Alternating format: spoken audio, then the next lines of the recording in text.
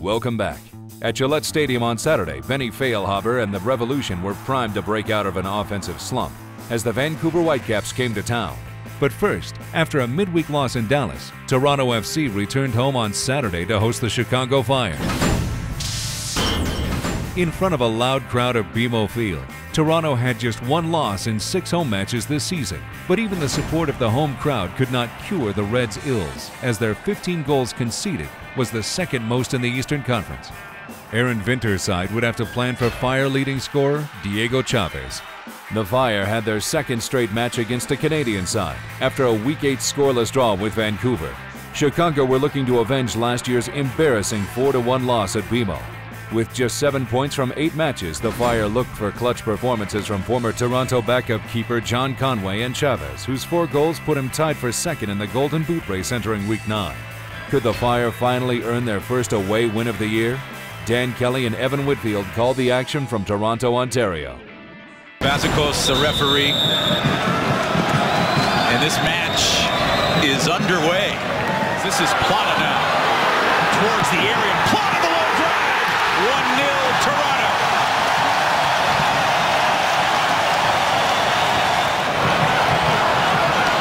You know he wants to go inside. He's just looking at the goal, measures it up. It's a great shot. Anticipated nicely by Purari. He's got Oduro buzzing up the right side.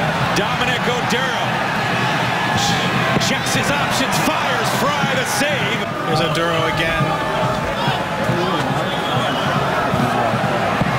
And it's Purari, the save made by Stephen Fry. It's a tough giveaway. It's Santos from distance. Santos, it leads through. Santos measures it up. Here's a positive. Here's Corbin Bone racing into the box. Bone fires, trying the short side. Stephen Fry read it. He's got some big targets in the box. Towards the back post. The header stopped by John Conway. Big chance here for the Fire.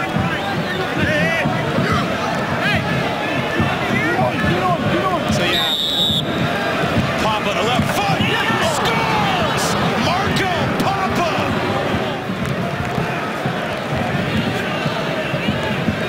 the Fire need to want to win. They need to get more players in the box. This is dangerous.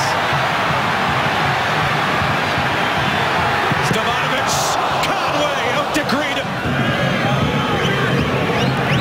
Outside, Bone to the cross. Baruch scores! Here it is. He's isolated one-on-one, does well. Good ball across. Baruch just does what he has to do. Gets his body in front of it. It's a nice little move. Good ball to the far post, and Baruch just gets his knee on it. Now it's Corbin Bone. Palladini in fires! Oh, humongous stop! Stephen Fry, robbery on Palladini. Here the setup roll, and Martina could make a clean strike, and the final whistle sounds of this match, and the Chicago Fire, the last 3 draws, make it 4 straight draws now for the Chicago Fire. At times it didn't feel that good. We said sometimes the draw felt like a loss. Tonight, the draw feels like a win. Revolution fans were looking at Benny Feilhaber to get the team back on track. But with just 1 assist and 3 shots in 3 matches since joining the club, the U.S. international's impact was not evident on the scoresheet. Acknowledging his side's slumping offense, head coach Steve Nicol told the press that the team would seek an attacking player during the international transfer period in June. Shut out in 4 of their previous 5 matches, the Revs would be shorthanded, missing Ousmane Dabo and Marko Perovic. After a home draw against San Jose on Wednesday, Vancouver had tied 3 of their last 5 matches, but were looking for their first win since the season opener. On April 6th at Empire Field, the 9-man Whitecap side gave up a late goal and settled for a draw against New England. This time, Vancouver was at full strength for another attempt at their first away win in MLS. But midweek controversy saw Wednesday's hero Davide Cumiento express his frustration in his position. Could that be why Tater Torderson kept Vancouver's catalyst on the bench against the slumping Revs? Or was he resting him before Wednesday's Neutralite Canadian Championship? Brad Feldman and Jay Heaps provided the commentary from Gillette Stadium. This is their 7th game in 21 days. Off the kickoff, it's Vancouver, and in their primary uniforms, wearing white, attacking from left to right. Rez trying to squeeze him early.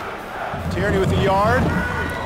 Oh, drops in the box to header. Oh, how did that not score? Chris Tierney again puts his ball in the box, and Jake Demeritte just misses it, and that just goes off of Akul's back. Long ball finds Salgado, who shoots, and oh, it's just saved by Reese.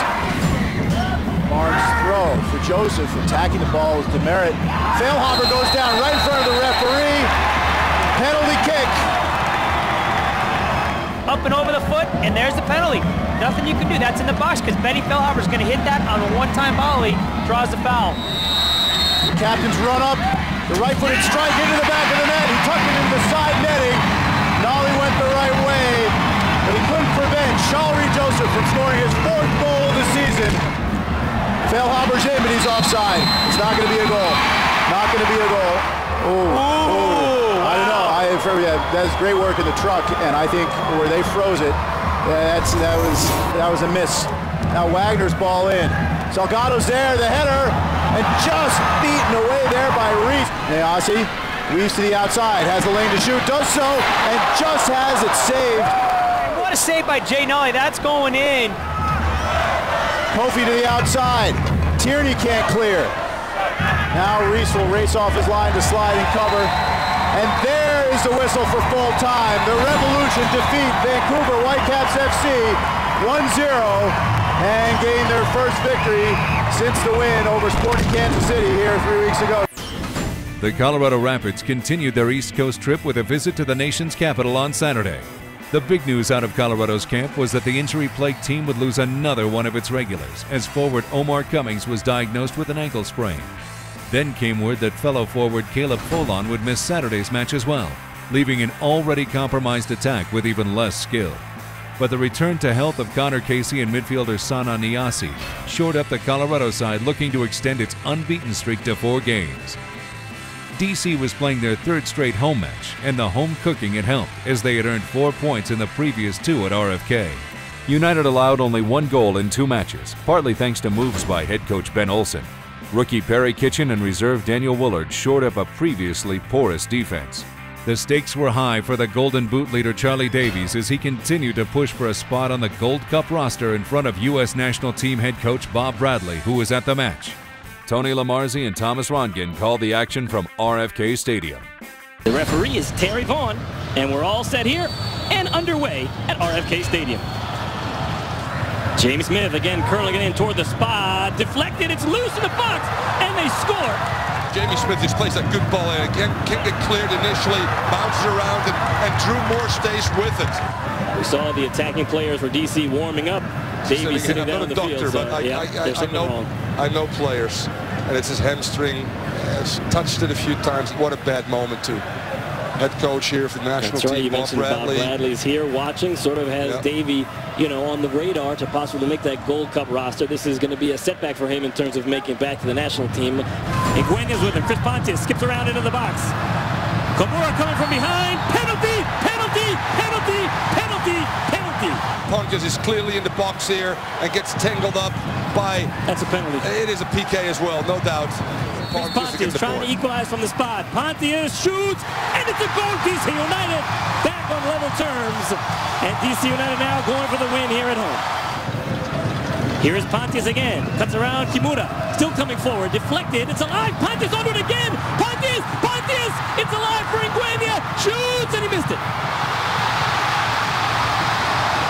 There it is again. Ball stays alive.